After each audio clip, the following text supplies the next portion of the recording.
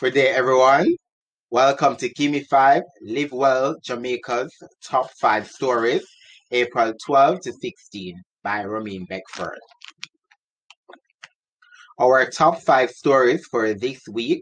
Number 1, debunking the myth of therapy, challenging the belief that men should be emotionless by Keon Ford.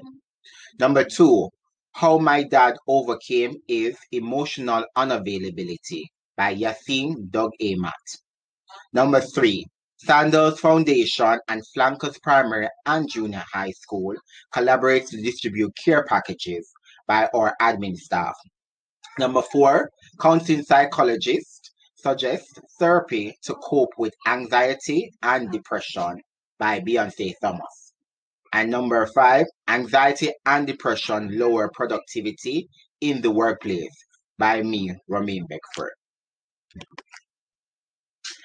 Throughout history, men have been the warrior, hunters, and breadwinners of society. Now imagine a warrior or hunter in therapy. Now this story by Keon Ford is really a powerful one because it speaks about how men who express their emotions are considered weak. And I'm glad that Keon is debunking the myth where society says that men are weak because they express themselves. Men, you are not weak. And if you feel that you need help, get the help that you need. And there is nothing wrong with therapy. All right? Be courageous and get the help that is needed. And this one is a very powerful story where Yassine spoke about his dad's experience, where his dad's best friend was trying to lead him down to a particular path. And as a result of that, his dad became emotionally unavailable, where he did not trust a lot of people and he felt that persons could not be trusted. My dad, Ahmad Doug Amat, became emotionally unavailable when he realized that no one can be trusted. Trust me, you want to read that story.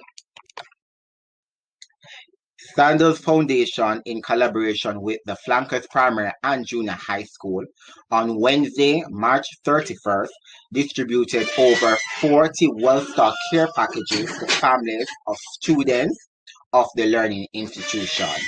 You know why I chose this story? Because it's good when a company realizes their corporate social responsibility to society and the community. And I just want to applaud Sandals for that, for doing this. Our fourth story.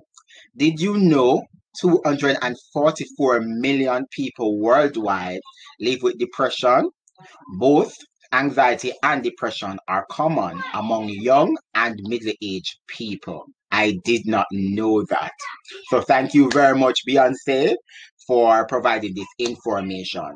And in this story, Beyonce also talks about the symptoms of anxiety and depression and also the coping mechanism. So please read this one. Very powerful story. And the last story is by me. According to a statistical report from the Ministry of Health, due to the absence of employees from the workplace because of mental health issues, the country lost over 859 million in 2013 to 2014. So this story that I wrote, I wanted to show the correlation between productivity and anxiety and depression, and to show how anxiety and depression can affect productivity in the workplace.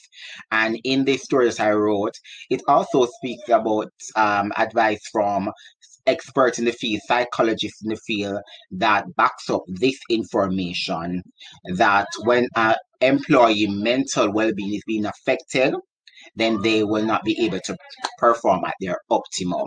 And we know that we need all employees at their optimum in the workplace. All right, this was Gimme 5, Live Well Jamaica's top 5 story for this week.